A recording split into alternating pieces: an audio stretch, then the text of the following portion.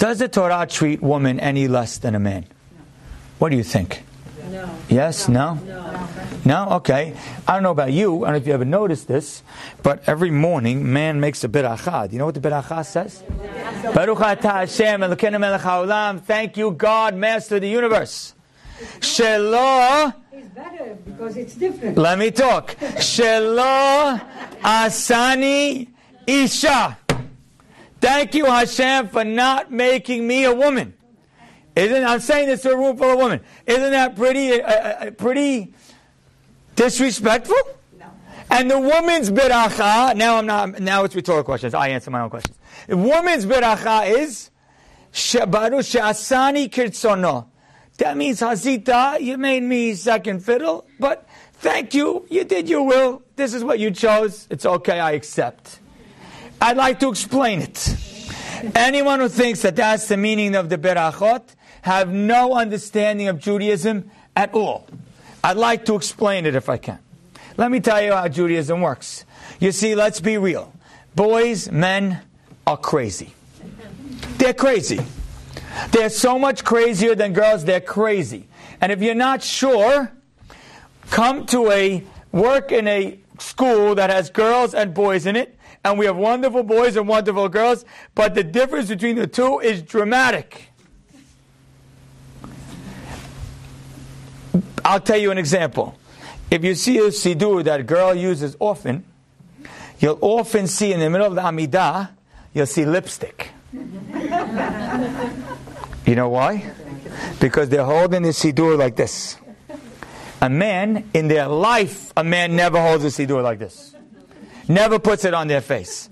Because women are much purer than men. So men, that's why men, because they're crazy, and because we're nuts, we need to wear tefillin every day, and tzitzit, and talet, and hear the shofar, and sit in the sukkah, and shake a lulav, and count the omer, and do all the different mitzvot that a man is obligated to do. Because we're crazy, we need all these mitzvot to make us somewhat subdued and normal. Women are created much purer to begin with. So a man makes a beracha, shelo asani isha. Thank you, Hashem, for not making me a woman, for giving me the opportunity to do more mitzvot. A woman makes a beracha, she'asani kirtzono. What does that mean? Not I'm second fiddle. That you made me kirtzono, closer to your will. I'm closer to perfection than a man is. A man needs mitzvot to achieve perfection. A woman is kirtzono, like God's will. They're closer to God's will to begin with. So they don't need to wear a talet every day. The woman and the world and people who think that a woman should have a right to wear tefillin is insulting the woman. Because it's like saying that women need it. You don't need it. Men need it. Women don't. Shelo asani isha is not degrading a woman. It's saying, thank you, Hashem, for giving me more mitzvot.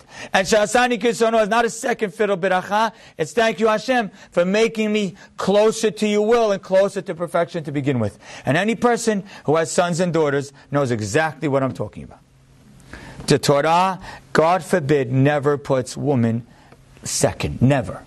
And there might be lines in the Gemara that talk about a feature of woman that's negative, just like the Gemara talks about features of men that's negative. The Torah is the same way. In our Avot, Sarah was a greater prophet than Abraham Avinu. When they had a debate, God said, listen to her. Rivka Imenu was the one who got it right as to which son should be blessed. And Yaakov wanted Esav. Rivka was right when she chose it to be Yaakov. When Yaakov Avinu was told to leave his father-in-law's house by Hashem himself, he said, I'm not going until I get permission from my wives. When God came to Moshe Rabbeinu and said, I want you to present the Torah to the Jewish people, he said, go to the woman first. Ko tomar lebet Yaakov, which are the girls, v'taged lebnei Yisrael, which are the women. So anyone out there who thinks that our Torah considers men and women as does not respect women has no clue about our Torah. All of the laws, in fact, the concept of modesty is not about degrading a woman and putting her in a paper bag. The concept of modesty is that respecting a woman. Don't put her on the side of a bus. Respect her and keep her dignity by making her dress in this proper way. The ideas and the laws for women are all about making sure she maintains her dignity and respect. Is that clear enough? Good.